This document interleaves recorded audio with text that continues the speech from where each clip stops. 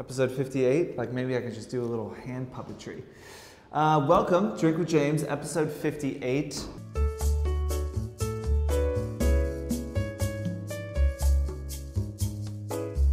America is another year older, and I would say much worse for the wear, honestly. We've had a pretty fucking tough year. And I think it's showing, you know, like if America was an influencer, I think that there's certainly a lot of contouring videos to be watching. There'd be a lot of fine lines to be covering up. We've had a rough one, but you know, we persist. We're still around.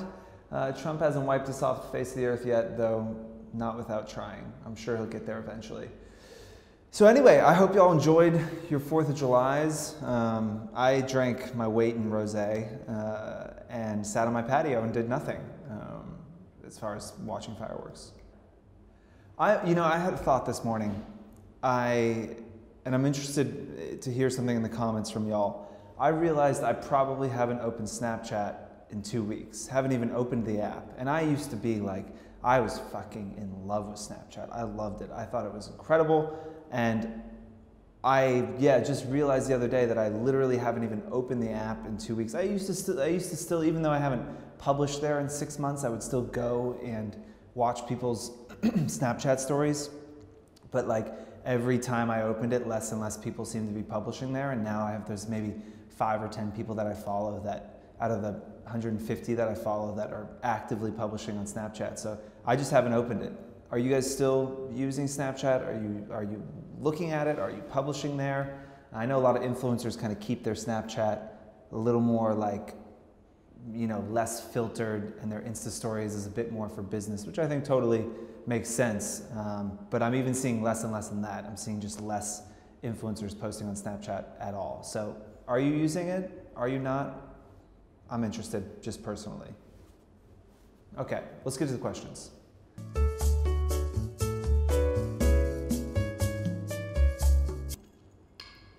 When I talk about doing video, am I talking about YouTube? And if so, how do you grow there? So, first of all, I'm not just talking about YouTube when I'm talking about video.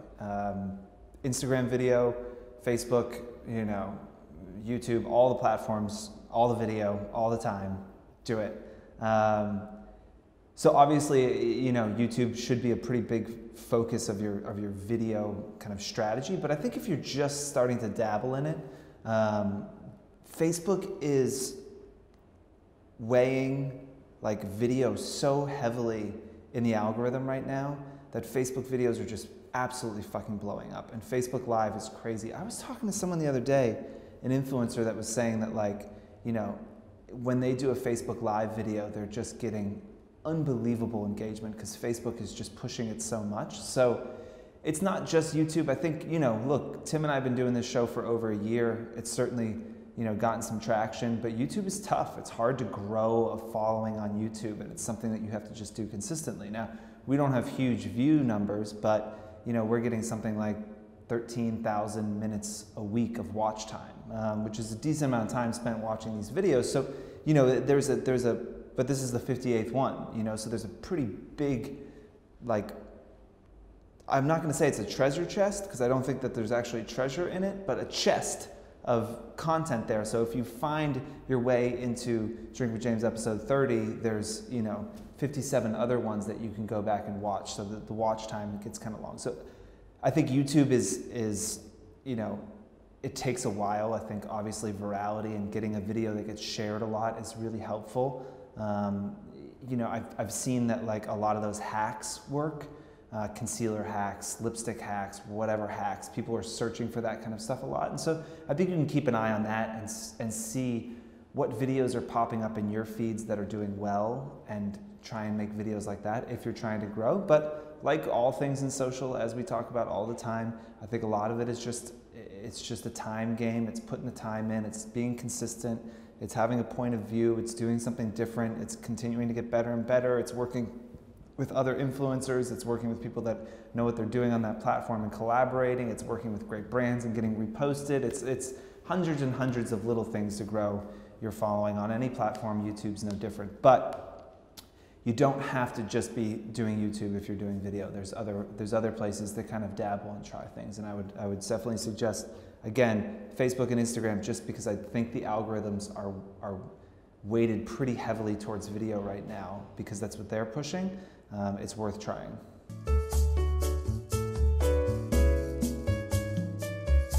On the show, I think I have a tendency to, when I'm talking about things, just talk about Instagram. And part of the reason is, I'd say, 75% of what brands are asking for from us on a paid basis is Instagram focused. And if it's, a lot of times there's other platforms involved, but Instagram is kind of the anchor of the program and of the campaign. And so your Instagram numbers and engagement and growth and follower count and all of those things are super important to being able to get you in the door to get those deals. Strong blog traffic alone, it is something that we focus on, and of course YouTube is huge, right? Like YouTube is massive, and YouTube, like the big YouTubers are probably making more money than any other type of influencer, because the premium on video is just so high. I'd probably say 3 to 4x what you get on an Instagram post, you can get on a YouTube video with the same amount of subscribers to followers. So YouTube, massively important. Facebook, Pinterest, Twitter, Tumblr, all these other, your blog, all these other platforms, they're important to kind of round out the story. And they certainly can be really helpful for brands. They're probably not going to do much for deal flow. Okay, so what I mean there is that, how are you getting inbound deals? Right now, I think most of them are probably coming through Instagram. And Instagram is this really public thing. Here's the problem. And I know influencers who have this problem. Let's say you get 200,000 uniques a month to your blog, but you have 5,000 Instagram followers. The problem is, nobody knows you get 200,000 uniques to your blog. They see 5,000 Instagram followers and they say, oh, this person doesn't have any influence, So it's tough because those numbers aren't public. It's harder for brands to want to reach out to you and say, oh, what kind of traffic are you getting? Because most people that don't have big social numbers probably don't have big blog numbers. But we have seen that happen.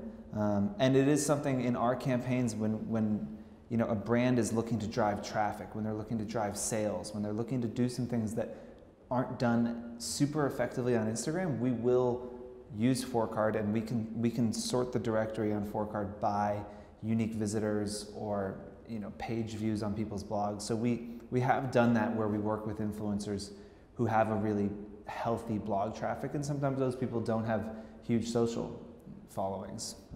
That is more rare than common, which I guess I could just say that's rare. It doesn't really happen all that often. So again, the blog is important, but Instagram is like your marketing platform. That's the thing that's going to bring people in right now, and that might change over time, but right now that's the thing that you need to get that deal flow that you're looking for. So it's super important. And try and get those if you have big blog numbers, or you have big Pinterest numbers, or wherever it might be, Twitter, whatever it is, try and get those people into your Instagram somehow, because it's definitely going to help you more than, at this point, probably focusing on, if you said, okay, well, I could take my blog traffic from 100,000 to 150,000 uniques a month, or I could take my Instagram from 20,000 to 70,000 people. What's more important? Getting your Instagram 50,000 more followers would be much more important than getting that blog traffic up. So try and focus on that.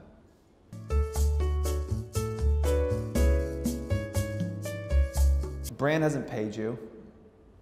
You still want to work with them, but they haven't paid you. How do you handle that without ruining the relationship? First of all, if a brand says they're going to pay you in 30 days and they don't pay you in 30 days, they're fucking you, and you shouldn't feel like you can't go to them and say, hey, like you said you were going to pay me, I need to be paid. I actually just saw there's a freelance isn't free clause in at least in New York City, where these brands can now pay pretty big penalties if they push freelancer payments off for too long. I can't think of any scenario where a brand is late on payment and you are following up on that payment and that ruins your relationship. trying to get paid for the work that you've done ruins your relationship with the brand, then that's not a brand you want to work with. Now, again, sometimes this stuff just happens, okay? Like I just sent an email today for expenses. I went on a trip with a brand 2 years ago, and I still haven't gotten the $600 back in expenses that I put on my card. And I just sent another email, hey guys, like, just wondering if I could get that money. You have to be the squeaky wheel. A lot of these companies have, the big companies, okay, let me step back. Two things happen with late payments. One, it's a huge company and it just hasn't been put through accounting in the correct way, and you just have to keep following up over and over. And a lot of times if it's a bigger company, I will actually just call and try and get connected to accounting. So go around your person that you're working with, because I understand you don't want to ruin the relationship with the person who's hiring you. And end of the day, they're not writing the check at a big company. So you can call accounting and say, hey, my name is Jane Smith. I've got an invoice here, invoice number 427 for $1,500. It's past due, wondering what's going on there. And they could say, oh, nothing's been submitted there. So sometimes what happens is the person you're dealing with says like, oh yeah, I sent that to accounting, but they definitely didn't. And then they just forgot. So call accounting, try and get connected directly with them so you don't bother the person you work with. The other thing that happens is it's a small company and cash flow is tight, and at smaller companies, they pay the people who keep asking first. So if you never follow up on your payment, they're just probably not gonna pay you until you keep following up. And again, I really don't think you can ruin a relationship with the brand unless you get indignant. So, the last part of the question was like, how do I like push them on payment without losing the relationship? Don't get all high and mighty and be like, this is my job, I need to be paid, blah, blah, blah, blah, blah. I don't like scare tactics. I don't like people that are like, I'm not gonna do any more work for you until I get paid. That will probably ruin your relationship with the brand because again, you could have a situation where the person who's hiring you is not in the accounting department. And so if you're like, I'm not doing any more work until you pay me, you're kind of saying, I don't trust that you're gonna pay me. In my years in working freelance,